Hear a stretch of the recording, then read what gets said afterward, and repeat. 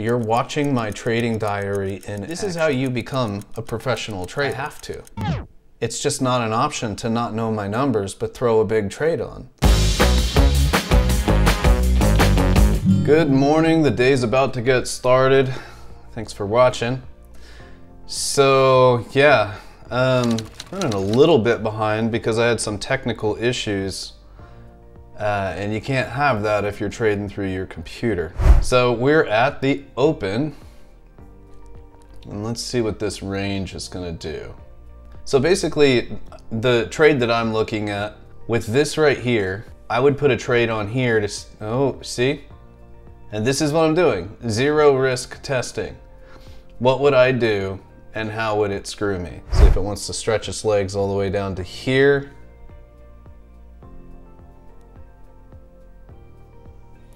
And it did, just a bite. And it wants to continue down a little bit. So yeah, we've got a little there. We have a little here. I'll go ahead and put this on.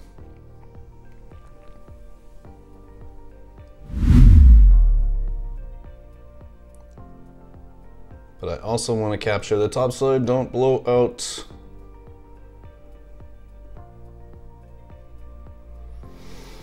Okay. Like I said, even if I take a loss, it's part of the system for me to do that anyway. But 97% of the time, this thing wins, back testing and everything. So, yeah. Liquidity is not what it should be. Looking at that.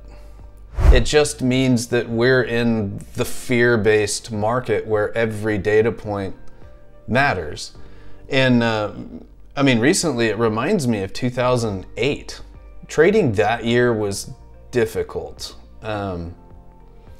It was difficult because every news piece, like things you wouldn't even care about, moved the market substantially because it just whipsawed on every ounce of hope and fear. We're in a different situation right now, for sure. I mean, there's talks of nuclear war. That in itself is like, during that period, we're talking about housing prices going down and the seizing up of the economic world. Nobody was talking about nuclear war. It just wasn't. It wasn't a thing.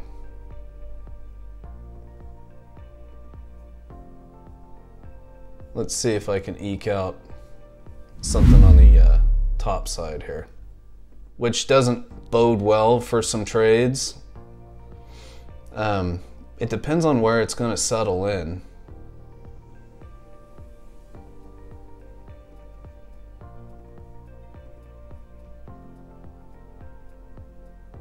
Down, and it does set itself up for a little bit more slipping.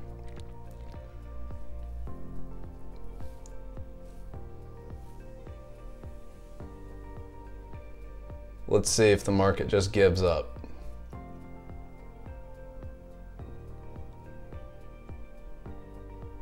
There's a battle.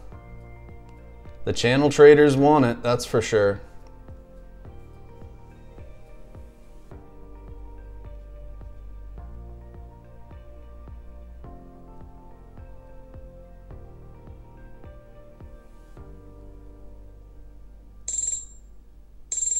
Okay, but yeah, that's kind of my process.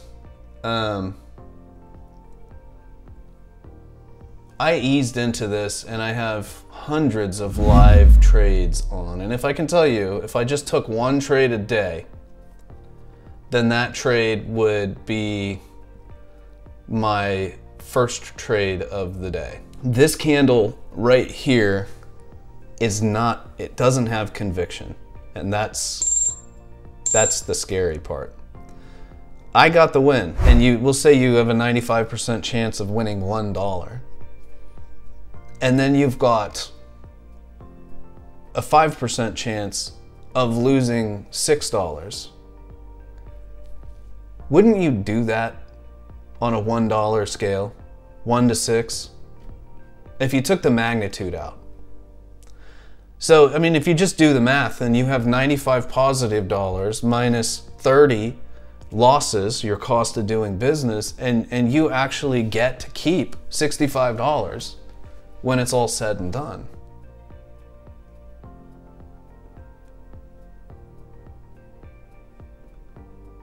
All right, so we have some news coming out at 7, business inventories.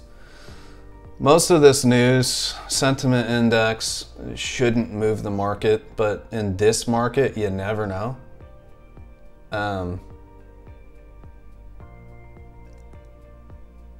So let's get this trade on. I'm taking the 7 o'clock.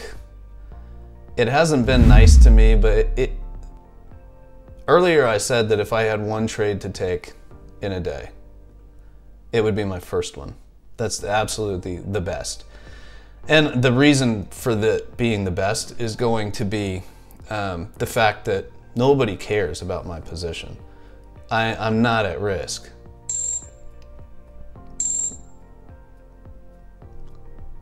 Okay.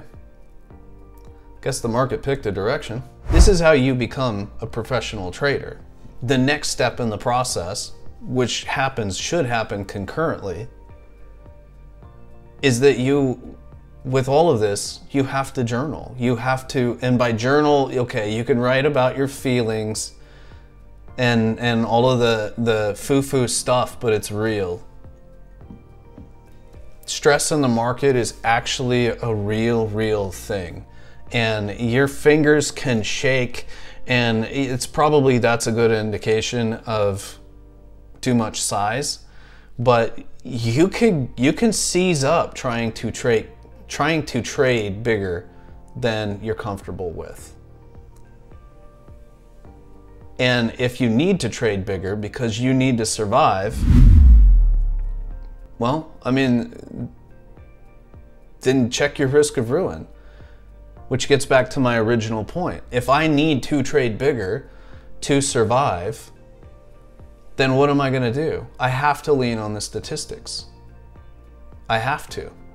It's just not an option to not know my numbers but throw a big trade on. And the other thing that exists is this entire 45 minute video. If you've made it this long, you might as well subscribe.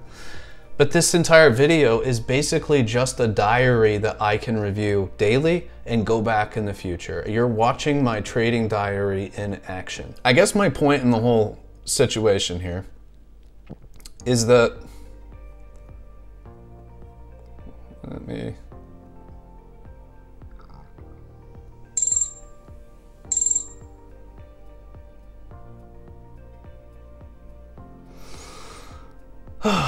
what a good way to end the week.